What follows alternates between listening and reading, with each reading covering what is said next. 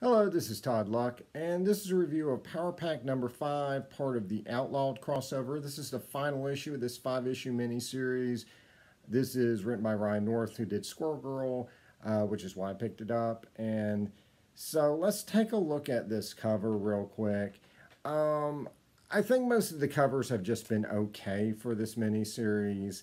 And there's nothing wrong with the rendering. It's just, I don't know, there's something weird about it. I don't know if it's the position of the wizard or how small the power pack is in this cover or just how dark it is, but it's just weird, and it just doesn't necessarily jive with the feel of the inside. It's just kind of okay. It doesn't really sell me on the issue, but the draw is on the inside. And we begin with Katie's recap page again. And again, this is, a little inaccurate for her age and intelligence level, that she would draw this way and, not be able to spell basic words. But on the other hand, it's such a good gag, and I look forward to this every issue. And I'm going to so miss these recap pages. Kids, this is Wolverine. And the real artwork in the series can also be quite delightful. I still think this artist does a great job with the at-home scenes, the out-of-costume scenes. Still have a little mixed feelings about the superhero action scenes, but I think the storytelling in this comic is really good, and I really can't show it to you without spoiling the story, so just take my word on it. So this is the last part of a 5-issue miniseries.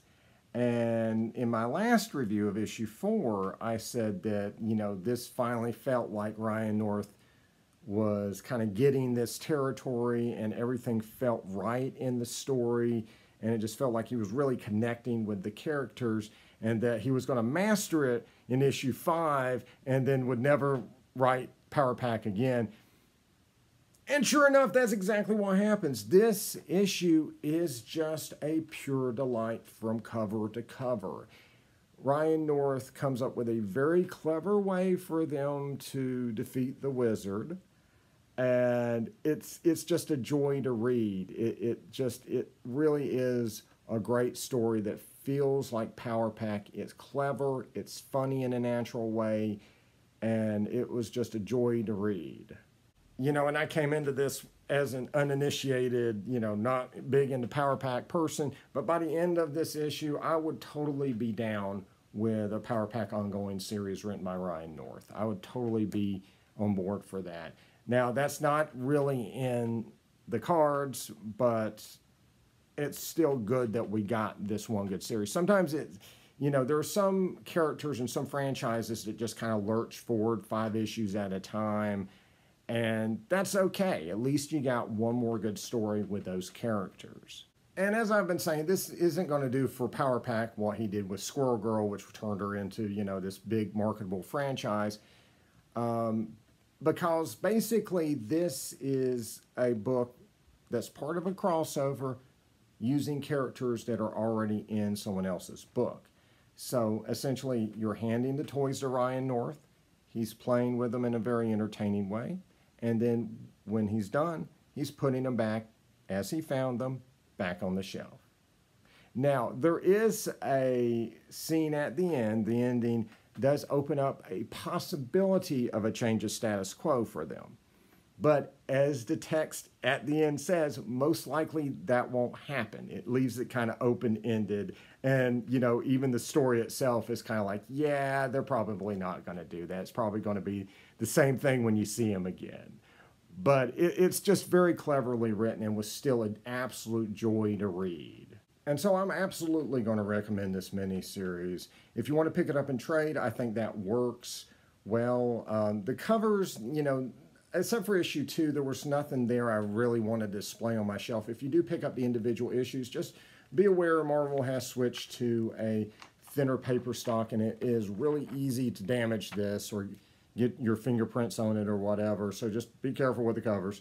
And so it's a really good series if you're looking for something that's a little lighter, a little different with the superhero stuff, and, something that mixes kind of light family drama with superhero action and, you know, throws in some, you know, kind of smart stuff about science and about little quips about, you know, the Marvel Universe's conventions. You know, Wolverine is pretty good for stealth for a guy who runs around in yellow spandex.